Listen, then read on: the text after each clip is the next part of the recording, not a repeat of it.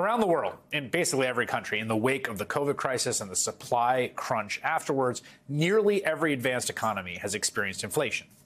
Understandably, nearly every public in those nations has not liked it and expressed their frustration, often by voting against incumbents. Now, Donald Trump is with it enough still, I think, to understand those basic facts. So he has been constantly railing against inflation, trying to blame it on the Biden and Harris administration.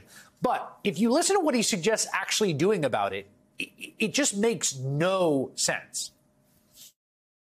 On my first day back in the Oval Office, I will sign an executive order directing every cabinet secretary and agency head to use every tool and authority at their disposal to defeat inflation and to bring consumer prices rapidly down. We'll do it very rapidly.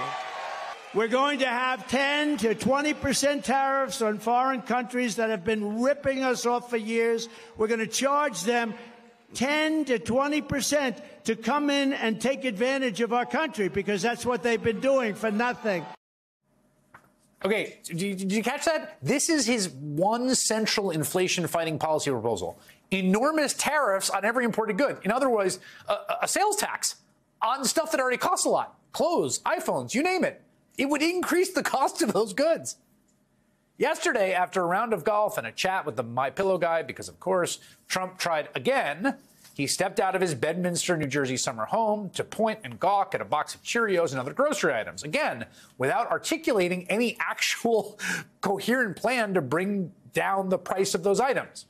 In fact, economists say that what passes for so-called Trumponomics could actually cause inflation to spike. Now, today, in marked contrast, Kamala Harris unveiled her economic agenda, and it is a tangible set of policies focused on lowering consumer costs.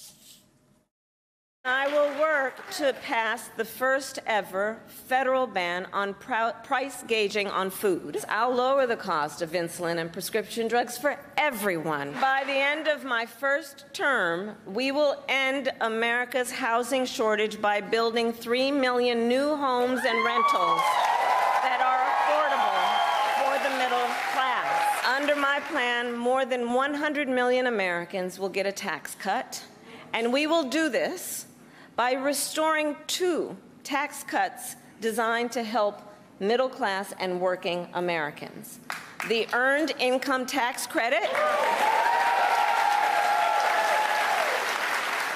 and the Child Tax Credit. Independent Senator Bernie Sanders of Vermont calls the vice president's new economic agenda bold and popular, and he joins me now. Senator, obviously, campaigns usually have a while to get started. This one is in a completely different category.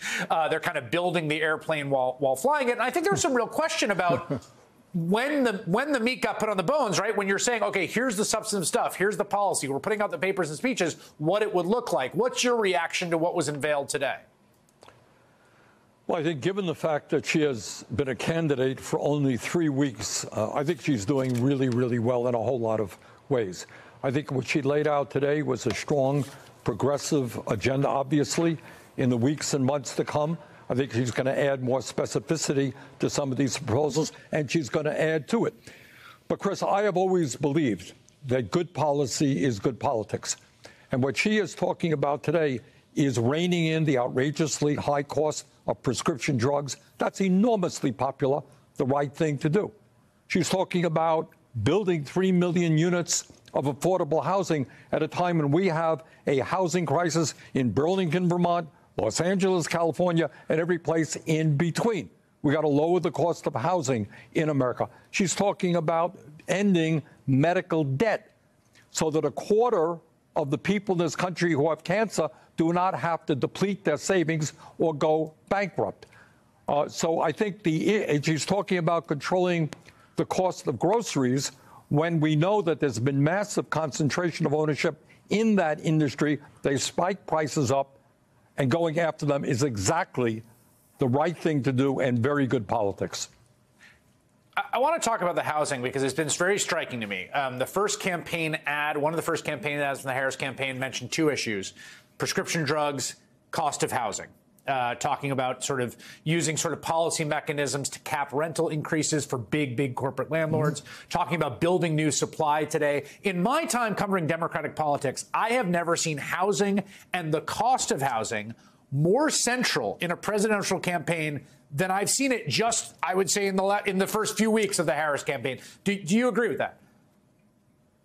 Absolutely. And I think many of us have been negligent in really perceiving the nature of the housing crisis in America. I got it now. I mean, I've been out in every place I go, Chris. People say we can't find affordable housing, homelessness, 600,000 people. So I think she's absolutely right to talk about that issue as well as the high cost of prescription drugs.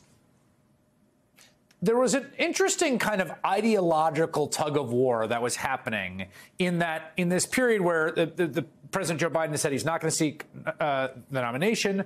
Kamala Harris became the nominee, about what her economic vision would be. And particularly some of it centered on Lina Khan, who's the head of the FTC and has been very, very aggressive in fighting antitrust, big conglomerates. Do you feel like you have a better sense of that? This seemed to me a full-throated endorsement of Lina Khan's work at the FTC, of going after concentration in big corporations.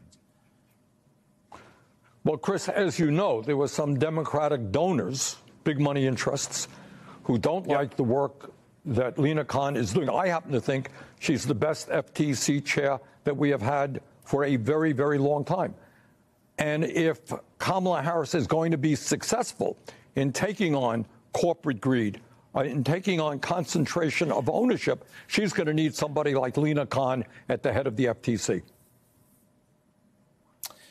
Finally, Senator, do you think that the price issue still sort of crowds everything out in people's perception of the economy the way it did, say, 6 months ago, a year ago?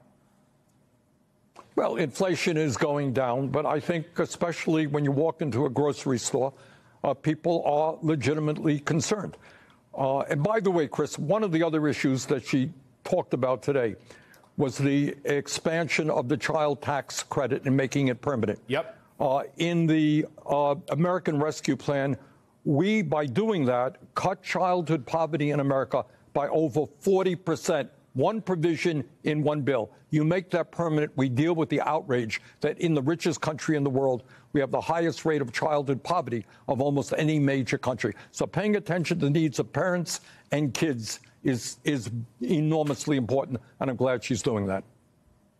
Senator Bernie Sanders, thank you for your time tonight. Appreciate it.